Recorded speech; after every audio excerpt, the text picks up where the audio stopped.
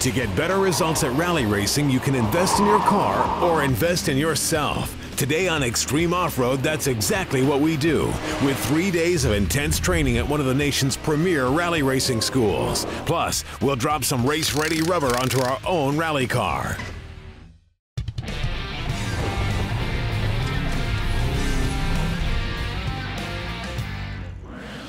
Today is going to be all about our Ford Focus rally car. Now, the whole idea of this project started when I wanted to have a race car here in the Xtreme Off-Road shop, and I wanted to do it on the cheap. How cheap? Well, I wanted to get onto the track ready to race for under $10,000, and we are well below that budget, even considering how much work we've already done. After picking up this Ford Focus for $1,500, we brought it back to the shop and gave it a good inspection to see what needed to be fixed in order to go racing. The suspension was completely rebuilt and the engine given a tune-up. Then it was time to start turning this commuter car into a full-blown rally car. The interior was stripped and a race-legal cage was bent, notched, and tacked into place. Total investment so far, just under $3,500. We're going to start today by swapping out our tires and wheels. Now, yes, we have an aluminum wheel here and a nice low-profile tire, but this factory wheel is not legal for our sanctioning body of rally racing. We need to either upgrade to a forged aluminum wheel or downgrade to a set of steelies. Since we're working on a budget, I went ahead and picked up a set of these factory replacement steel wheels from rockauto.com. Now, the tires are a different story. They do make a rally racing specific tire. Problem is, they're very expensive. So when guys are working on a budget, they quite often choose a set of these. These are snow tires. You can tell they're a very aggressive tread. The blocks have a lot of siping, so they'll open up and help shed water and, more importantly, mud out from inside the tread. The compound is incredibly soft. It'll give us a lot of traction. The only downfall is a set of snow tires probably only last us a couple of rally races. But at $50 a piece, well, that's not that bad.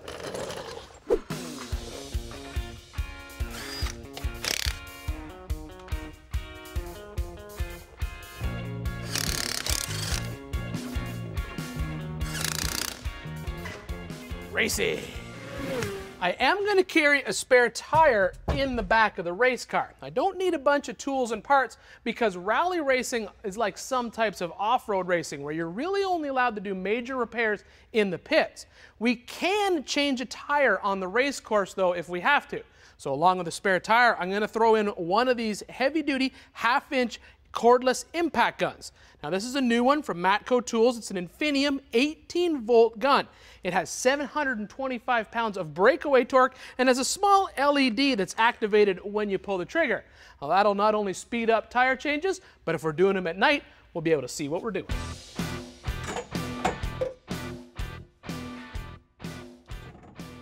All sanctioning bodies are going to have some type of rule relating to fire extinguishers, but honestly, anytime you take a vehicle off-road, it's a good idea to have a fire extinguisher handy with you, and there's a bunch of different types.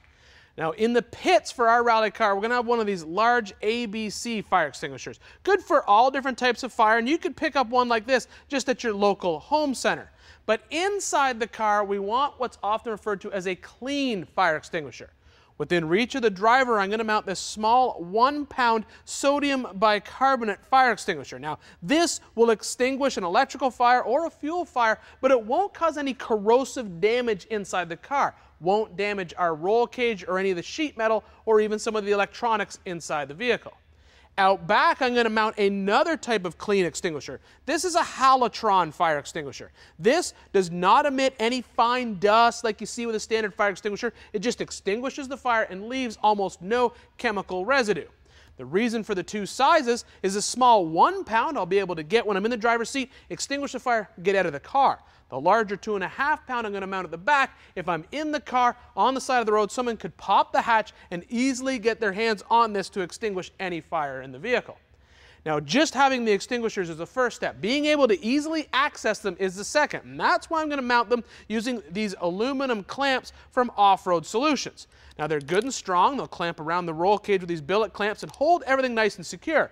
But when we need to access the extinguisher, there's a well-labeled pin. We simply pull it, and the extinguisher will come loose. That way, we'll be able to secure the extinguishers inside the race car, but when we need them, they're only one hand away.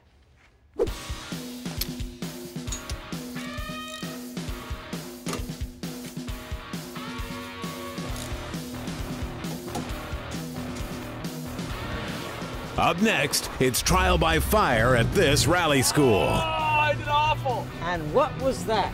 Both hands on the wheel, not driving Miss Daisy here.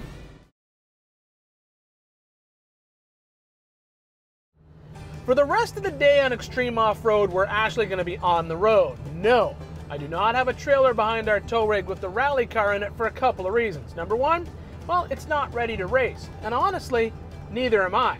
See, even though I'm absolutely in love with this car, I have never done any type of rally racing in my life. Sure, I've done some off-road racing, a couple hill climbs, some competitive rock crawling, even competed in the King of the Hammers race. But rally racing, that's a completely different animal.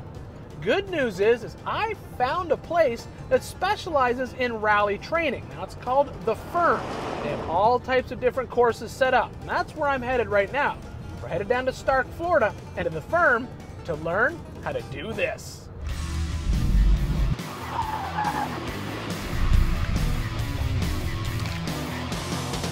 The Firm, or Florida International Rally and Motorsports Park, is over 400 acres of racing terrain, from asphalt road courses to gravel skid pads and multiple rally training stages. I am here to take part in their multi-day rally school, but the facility also has many different types of motorsports training. Four-wheel drive, off-road courses, ATV. We have a 1.5 mile road course, and we offer training in road racing, as well as open track days for people that want to come out with their own vehicles and experience a day at the track. My day started in the classroom with my personal instructor, Bryn Walters. He covered everything from proper hand position on the wheel to reading corners for rally racing. And of course, how to understand the co-driver's directions. Then it was time to strap into a full-blown rally race car. Or so I thought. The first car we're going to drive is a Ford Fiesta. And it's pretty much a stock car. Because if we put you in something really high-powered like a Subaru STI, you wouldn't be able to handle it. Most people, that would be absolute a lot of chaos. Don't do that. Oh, that's right. You don't like that, do you? I got to do this. Yep. All right. Lesson starts. All right. Thumbs out the wheel. Thank you. And our first stop would be a go-kart track. And once I finished a test lap for him to evaluate, he had a few simple observations. And squeeze the brakes and look for the apex. Look for it. Look for it. No, too early, too early. Now it's pushed you out into the... I hear you. Okay, yes. Look, yes. I know you want to get to the dirt early, but we're not doing it here, okay? Yep. And brake. Now roll it back in. So we turn really late. Back on the gas? Yeah, but look how fast you can come in. Yes, I see what you're doing. It's tough, isn't it? It's incredibly tough. Back on the gas. My biggest problem was that I kept wanting to cross my arms on the steering wheel while driving. I know. He suggested I switch to a modified type of shuffle steering, where I'd plant my hand on the wheel and turn into each corner. It's much easier to pull first then push than it is to pull all the way around and lock yourself out. You get yourself into a corner and you hit something and you got your hands crossed up, what are you going to do with that? Yeah. It's not going to be pretty. After a few laps of this new style of steering, the tires were giving me feedback through the steering wheel that I could actually feel. Now just pull on it. Now push slightly. Yeah, Oh, there you you can can feel totally feel that. Yeah, now I you can get feel a rally that tire right there. and you get a rally tire with a sharp edge on it, and you want to know if you can hook the car in or not. You won't feel it unless you do it that way. Yeah, no, you're right. I could immediately feel that tire in that arm. Right. This may feel awkward now, but when you get on a rally stage, you'll go, I'm glad I know this. Eventually, Bryn started to see that I was changing how I was driving, and it was time to hit the dirt, and we are off to the first skid pad to master the handbrake turn. I'd mentioned to Bryn that I already knew how to do a handbrake turn, so I thought. Oh, I did awful. And what was that? Let me see you do another one like that. Okay, here we go. We'll try one Too more. much steering, gear changing, all kinds of stuff going on wrong there. Now we're going too slow. Too slow. No, too slow, too slow, too slow, too slow. Oh my Okay. God, no. Both hands on the wheel. Not driving Miss Daisy here. And just like on the go-kart track, after some instruction, I was starting to learn how to drive an actual rally car.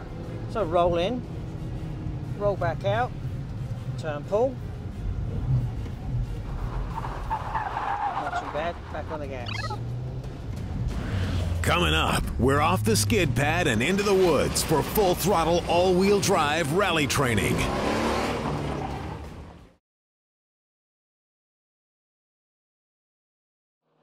We are in Stark, Florida at the Florida International Rally and Motorsports Park, taking part in their Go Rally Rally School.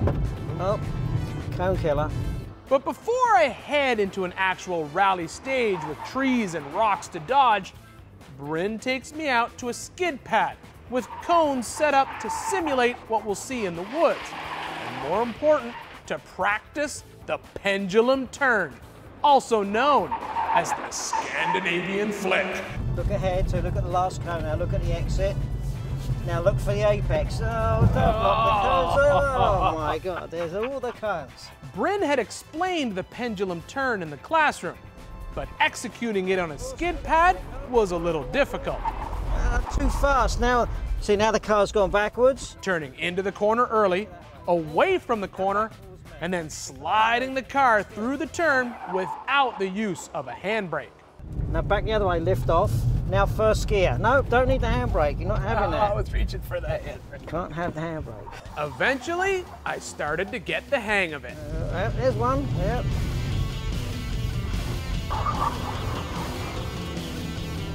Very good. Thank you. With some seat time in a Ford Fiesta under my belt, it was time to move up to an actual rally race car.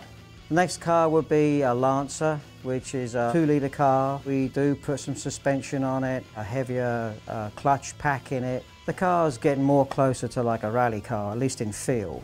It didn't take long before I realized that even though this car was a sedan with a cage and some suspension modification, it was going to be a handful in the woods. And when you are rally racing, like all forms of off-road racing, you never give up, no matter what happens. It's a right and a left, so brake, and then brake again. Brake, off the brakes, back on the, oh, not too much, back on the gas, not so much, okay. More gas now. The rally stage at the firm is just over 5 miles of long, sandy, gravelly, wet road. A little open, you can make mistakes on there within reason. It's a really good learning place to get the car to move around and in between the trees and mounds. This part of the day is all about reading the terrain, car control, knowing what's coming up on the next corner, and planning my trip into and out of a turn. Half turn pull, first gear. You want to kind of get the clutch up a little earlier and get back on the gas earlier so the car doesn't stop its rotation. After a few laps in this car, it was time to do the same course, but in an all-wheel drive car. First we will start you out in an RS, which is a 2.5 litre. It has full rally suspension, bucket seats and full harnesses, so you can feel exactly like it would feel like in a rally car. That becomes now again a little faster, and there's a lot more things going on with the car. And it took no time at all to realize that an all-wheel drive car meant more speed.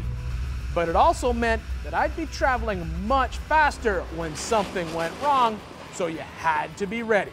All-wheel drive cars tend to bite you if you're not careful, so you need to learn the basics first. And after realizing that for myself, I knew I wanted to get a little bit more time in a two-wheel drive car, a very specific two-wheel drive car. Up next, Bryn shows us how to toughen up our Focus and gives Ian the keys to his own rally racing Ford.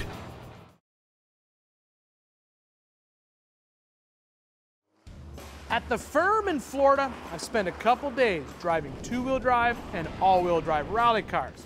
But one of the main reasons that we came here is because my instructor, Bryn, rallied with a Ford Focus for many years. It's a good, cheap, easy rally car to build. There's scrap yards you can go buy lots of stuff for. It's a good place to start.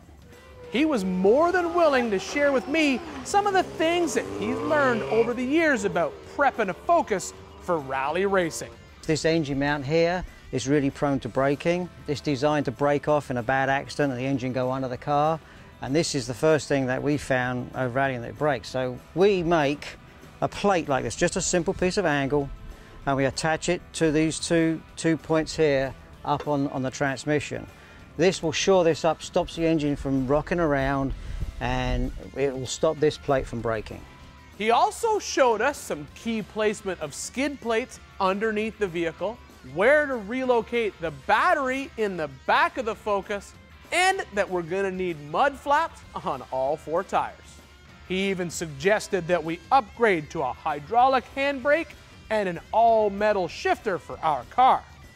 But what I really wanted was some seat time in this machine and see how it compared to the other cars that I've been driving. Right away, I loved it. It felt just like our project Hocus Focus. Sounded mean, tearing through the rally stage. And the hydraulic handbrake, all I could say is that is on my shopping list.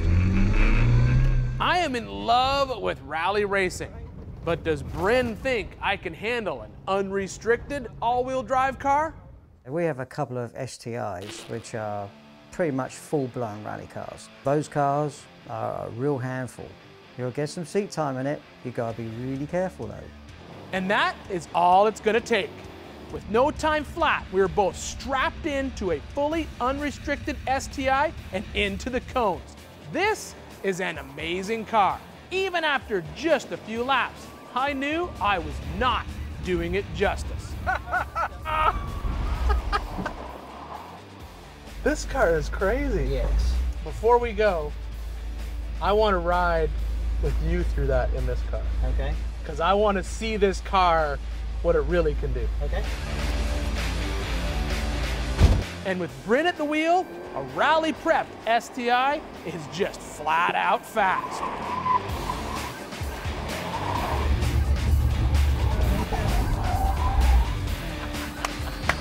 Bryn, thank you very much. I learned a lot in 2 days, man. Thank you for coming. Oh.